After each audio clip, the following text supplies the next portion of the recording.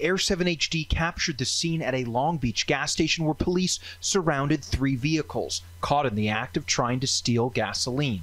Police say one person was taken into custody.